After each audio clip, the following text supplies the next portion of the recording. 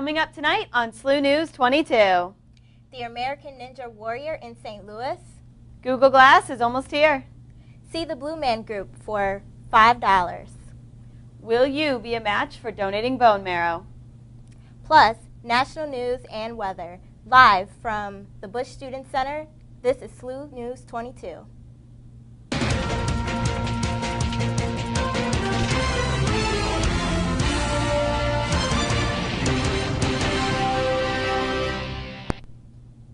Good evening. I'm Amanda Honigfort. And I'm Jasmine Brown. Thank you for joining us this evening. The Bare Naked Statues will compete in the Varsity Vocals International Championships of Collegiate A Cappella Finals. The finals will be held on Saturday, April 26th in New York City. The all-male a cappella group won the Midwest semifinals at Illinois State University on April 5th. Members Jared Castillo and Jeff Allison took Best Choreography honors, and John Holland won Best Arrangement for his interpretation of When You Were Young. Picklemans is hosting a profit share fundraiser from 5 to 8 p.m. on Tuesday, April 15th to help offset the cost of the trip. There has been an email targeting members of the SLU community requesting confirmation of SLU passwords. This email is part of a phishing scam.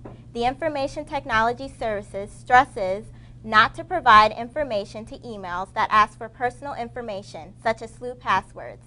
Report any email that asks for personal information to infosecurityam@slu.edu. Meteorologist Jill Szwed is in the Weather Center now with our first forecast. Jill, what is going on with this cold weather? I know, Amanda. I am not happy with it either. Today was just a terrible day, temperature-wise, at least, as we were seeing temperatures in the 80s over the weekend, and now we've been seeing temperatures falling throughout the day. We're actually at our lowest point than what we've been seeing all day long. Here in St. Louis, officially, we're at 35 degrees. Much of the area is in the mid to even low 30s at this hour. And we are also seeing some light rain falling as well. As you can see, things are kind of wrapping up. We are seeing one band moving through north central in Illinois, and that will be actually pushing through the St. Louis area rather quickly, and things should be wrapping up as we move overnight tonight. But the temperatures are going to continue to tumble. We'll be dropping down below freezing, so that has prompted the National Weather Service to issue a freeze warning for the entire area, the entire region. It goes into effect at 11 p.m. this evening, continuing through 9 o'clock tomorrow morning. So we're going to be seeing another round of some freezing cold temperatures, and unfortunately those tulips that are just starting to bloom may be a little bit caught in some freezing temperatures and some a little bit of frost overnight tonight. As I mentioned, it will be chilly. We'll be dropping down to 30 degrees under mostly cloudy skies with a biting north wind overnight as well. After all these rain and flurries wrap up right before midnight, we're beginning to see a gradual warm-up as we move through the rest of the week, but it is going to be pretty slow going, but I promise we'll be back into the 60s by the end of this week. I'll be back with all those details and much more in my complete forecast coming up. Amanda, back to you. Thanks, Jill. Those 60s coming up are definitely good news. The Student Government Association is now accepting nominations for the End of the Year awards. The awards include the Joseph H. Hodes Student of the Year Award, the Mary A. Brummer Award, and the George D. Wendell Civic Leadership Award. Please nominate students, faculty, staff, or administrators for these awards. The recipients will be celebrated on April 30th at SGA's End of the Year Banquet. Nominations are due Monday, April 14th by 6 p.m., and links to the nomination forms can be found in today's SGA email. If you have any questions, contact J. Bryant, VP of Internal Affairs at sga.internal.slu.edu. This Friday, St. Louis University's newly revamped undergraduate literary journal, The Kiln Project, was released along with the first ever journal of undergraduate research, VIA. Both of these journals are full of writings from your fellow classmates. To check out the Kiln Project pieces, visit thekilnproject.weebly.com, and to read VIA literary journals, visit viajournals.weebly.com. Be the Match campus is hosting a bone marrow registry drive on Tuesday, April 15th from noon to 7 p.m. in the BSC St. Louis room. Becoming a member of the registry requires about 20 minutes, a few forms, and a cheek swab. For more information, contact Eric Benna at ebenna@slu.edu. The Blue Man Group is coming to the Peabody Opera House the weekend of April 25th. SLU students can purchase mezzanine tickets for the April 25th 8 p.m. show for only $5. Stop by the Student Center in BSC 319 anytime this week to purchase. This Thursday, April 17th, from 12:15 to 1 p.m., the College for Public Health and Social Justice will be hosting an information session for their upcoming trip to Puebla, Mexico. The trip will take place from August 7th through the 16th. Students from all majors are encouraged to participate. Previous experiences from this trip have included touring historic sites, visiting clinics and rural communities, listening to first-hand immigration experiences, and more. Students will learn about health on a global scale and experience issues affecting the U.S. For more information, contact Jackie Bernstein at bernsteinj@slu.edu or at 314-977-3273. Missouri state representatives have proposed an amendment to deny undocumented immigrants in state tuition for state universities. In the St. Louis region, both UMSL and St. Louis Community College grant in-state tuition to all Missouri State High School graduates. At the core of the argument is a debate about bringing educated workers into the state. The amendment's proponents argue that it is not fair that students across the border in Illinois cannot receive in-state tuition. The opponents argue that most of the students have lived most of their lives in Missouri and should not be penalized.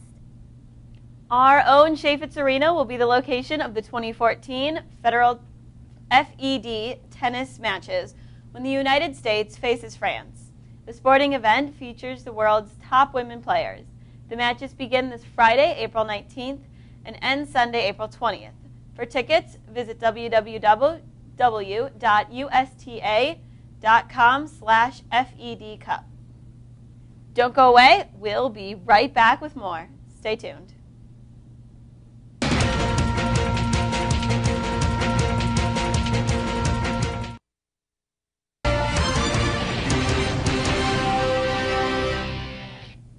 And welcome back. Frazier Glenn Cross, a 73-year-old man from Aurora, Missouri, and the man accused of killing 3 people at the Jewish Community Center in Johnson County in Kansas City, is sitting behind bars in Johnson County.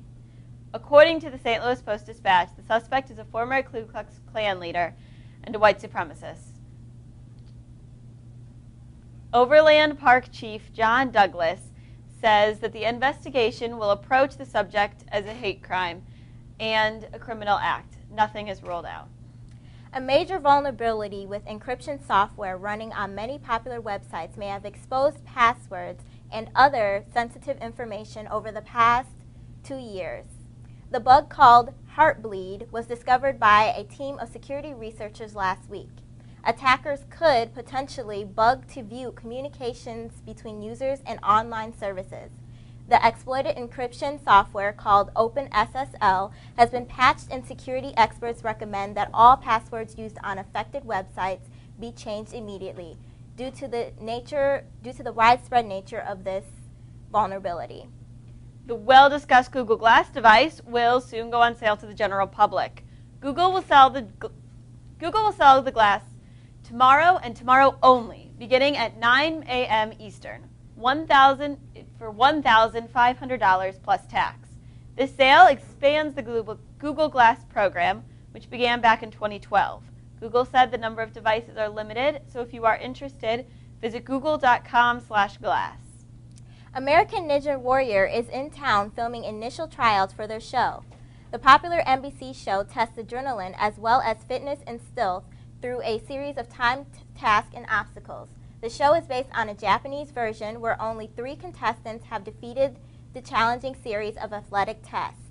If anyone is interested in watching the filming, they should show up at Soldiers Memorial in downtown St. Louis at 8 p.m. tonight. Trials will begin at 9 p.m. and the top finishers will move on to the show finale in Las Vegas. The MTV Movie Awards were held Sunday and hosted by Conan O'Brien. The Hunger Games: Catching Fire won the Top Movie of the Year award. Jennifer Lawrence won Best Female Performance for the movie, and Josh Hutcherson won Best Male Performance as well. Jonah Hill was awarded Best Comedic Performance for his role in The Wolf of Wall Street, while Zac Efron received Best Shirtless Performance in That Awkward Moment. Mila Kunis won Best Villain for her role in Oz the Great and Powerful. Jared Leto was awarded Best On-Screen Transformation for his role in Dallas Buyers Club, while Best Hero award went to Henry Cavill as Clark Kent in Man of Steel. Vin Diesel and the late Paul Walker won the award for the Best Duo in Fast and Furious 6. Coming up next, your workweek forecast. Stay with us.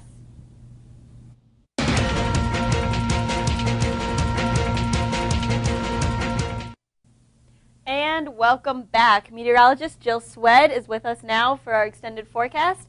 Jill, all this rain has brought some lovely flowers, but I'm worried they're in danger with this new weather. I know. Unfortunately, the weather today wasn't going to be much help for them, especially with the tulips. They're just starting to pop their heads out, and some of them haven't even bloomed just yet. And I hate to be the bearer of bad news, but they may not make it this year, and that's so sad. But we have seen plenty of rain this year, and that's why, or at least this month, that's why we haven't seen those flowers popping up relatively early so far this month. Now that includes today. We've seen nearly 6 inches of rainfall, and we're only at the halfway point of April. Typically we see right around 1.5 inches, so that is nearly 4.5 inches above our normal. And as I mentioned, we're only halfway through April, so you can only imagine how much more rain we could be picking up by the end of this month. Looking at numbers elsewise throughout the day today, we actually reached our high temperature very early this morning. Officially at Lambert, we topped off at 60 degrees. Now, granted, that was just after midnight.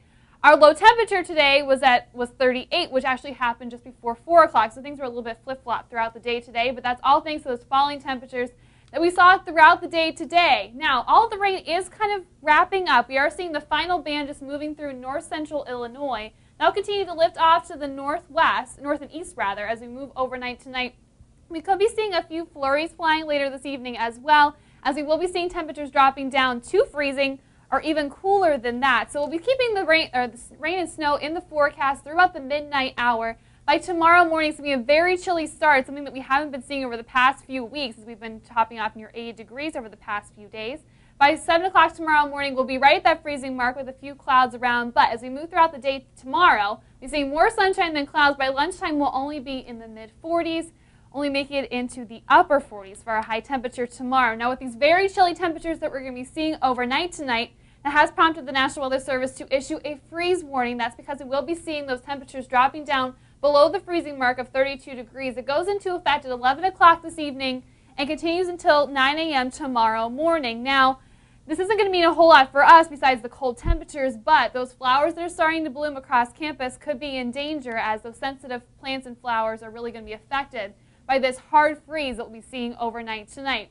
We have been seeing all this rain as well as a few flurries that we'll be seeing later this evening, thanks to a low pressure system that is very close by. As we move overnight tonight, that low will shift off to the east, leaving us with more northwesterly winds, so it'll be a cool day tomorrow. We will be dealing with some sunshine. Now, as we move throughout the day and evening tomorrow, we are going to be seeing, there is going to be a lunar eclipse, which is actually called the blood moon. So the moon will actually look more red tonight and tomorrow, but unfortunately we're not going to be having favorable conditions to be viewing that moon. And if we do see a few breaks in the clouds tomorrow, you want to go outside just before 3 a.m. So if you're awake, maybe you can step outside and hopefully hope to see the blood moon tomorrow night. But as we move into Wednesday, we begin to see that more gradual warm-up. We'll continue to see the sun as we move through midweek and the rest of the week. However, on Wednesday, we'll be seeing a little bit more of a breezy day to accompany those warmer temperatures. But overnight tonight, a very cold evening. Will be dipping down to 30 degrees for a low temperature, with still a chance for rain and snow likely before midnight. And then as we move through the day tomorrow, cool days will only be in the upper 40s for a high temperature. However, the sunshine will be out, so take that as a good thing tomorrow. And as we move overnight on Tuesday, still those clouds, so you shouldn't be able to see the blood moon, but we do get a few peaks. Might be pretty cool to see. Still a chilly evening as we drop down to 34 degrees on Tuesday night. And once we move through the rest of this week, things start to get a little bit better. We start trending upward with temperatures as we see mostly sunny skies Wednesday and Thursday. We will see a little bit of a chance for some rain late Thursday and throughout the day on Friday. But that'll quickly be scooting out just in time for the weekend. And looking ahead, it doesn't look like to be too bad of an Easter either on Sunday. We'll be under mostly sunny skies and temperatures will be back in the 60s throughout the weekend. Well, that upward trend does look promising. Yeah, let's hope it stays that way this week. Indeed. Thank you very much, Jill. Next, sports and an update on the banned books registry. Stay with us.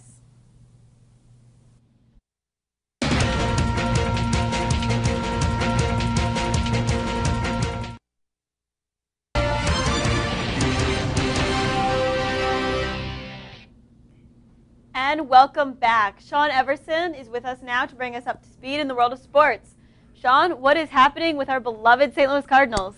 Well, this weekend was great. They won 2 of 3. They lost on Friday night in extra innings, but then bounced back with wins on Saturday and Sunday against the Chicago Cubs. So now the Cardinals are up to 7-5 for the season, and they begin their next series tonight in Milwaukee. Milwaukee has a Major League best 10-2 record, and this is the start of an 11-game road trip for the Cardinals as they'll head to Milwaukee, then they'll head to D.C. to face the Nationals, and then up to New York to face the Mets before returning home in 2 weekends to face the Pittsburgh Pirates. Now, the Stanley Cup playoffs are about to start on Wednesday. The Blues have secured a 3 seed, and they'll take on the Chicago Blackhawks on Thursday for Game 1. That game starts at 8 o'clock here in St. Louis. Game 2 will be down at Scott Trade Center on Saturday at 3 p.m., and then the series heads off to Chicago for Games 3 and 4. If you weren't outside enjoying the beautiful weather this weekend and decided to stay inside to watch the Masters, it was a great weekend. Bubba Watson won his second green jacket in 3 years at the Masters on Sunday. He held off 20-year-old Jordan Spieth in the final round of the tournament. Spieth had a 2-shot lead going into the 8th hole in the final round, but Spieth bogeyed 8 and 9, while Bubba birdied both the holes to take a 2-shot lead at the turn, and he never looked back. Watson finished with a 3 under 69 and finished 8 under for the tournament, 3 shots ahead of Spieth and Swedish golfer Jonas Blix. Bubba becomes the 17th golfer all-time to win the Masters at least twice. In the world of NBA, playoffs are just around the corner. The Indiana Pacers beat the Oklahoma City Thunder 102-97 on Sunday.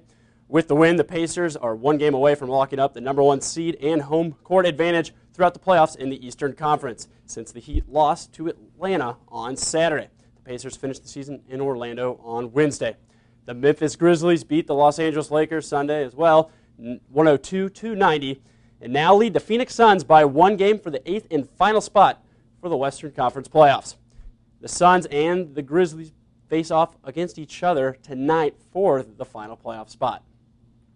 2 years into his retirement, 22-time Olympic swim medalist Michael Phelps will return to the pool in a competition at the Arena Grand Prix in Mesa, Arizona, April 24th through the 26th.